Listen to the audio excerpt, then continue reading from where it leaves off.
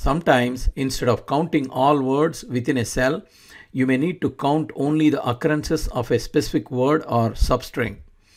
To count how many times a specific word or any substring appears in a cell, you can use a formula that uses substitute and len. For example, to count number of times scream appears in cell A2, use this formula. Substitute removes the word scream from the original text and len calculates the length of the text without the word. This number is then subtracted from the length of the original text.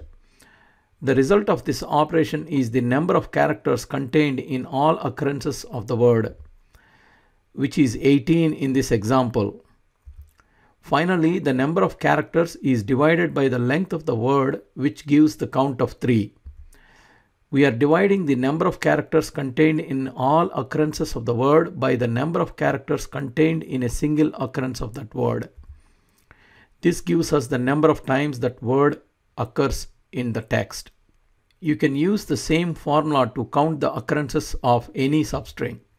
For example, you can count how many times the text fish appears in cell A3.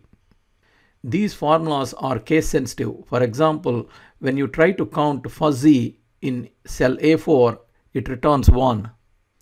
It does not count the other 3 as F is in uppercase. If you need to count both uppercase and lowercase occurrences of a given word, use either the upper or lower function inside substitute.